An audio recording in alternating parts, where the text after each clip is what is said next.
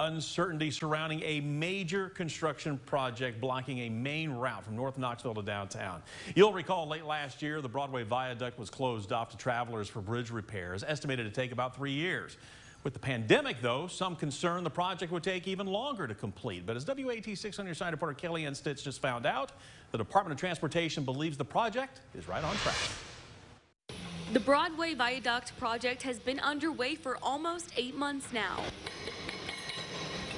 replacing the old bridge that has been servicing East Tennesseans as a gateway between South and North Knoxville since the 1920s. After the bridge showed signs of deterioration, among other needs, it was time for a new one.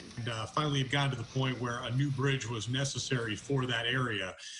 About 10,000 vehicles per day had used the old Broadway viaduct, the bridge in that area. Mark Nagy, a spokesperson with TDOT, says the project is currently in the demolition phase. It isn't just something as simple as being able to destroy the bridge all in one fell swoop. This is a bridge that is around businesses.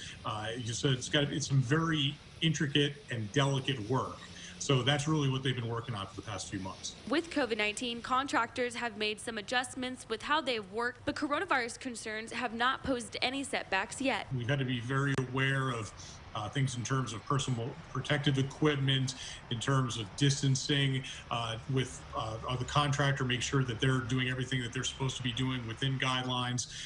So that has made everybody kind of adjust. But as of right now, this project is still on schedule to be complete on time. Recognizing the inconvenience construction has caused, Nagy says people's patience will pay off for a new, long-standing bridge. We know that it's an inconvenience having that bridge closed, but when we kind of look at it as short-term pain for long-term gain. I mean, the original Broadway viaduct bridge had lasted since the late 1920s. So we're talking about 90-some years that bridge had been in existence. And certainly we hope that this bridge will last 90 years as well. Reporting in Knoxville, Kellyanne Stitz, WATE 6 on your side. All right, Kellyanne, thank you very much. By the way, TDOT telling us right now the new bridge set to be complete by August 2022.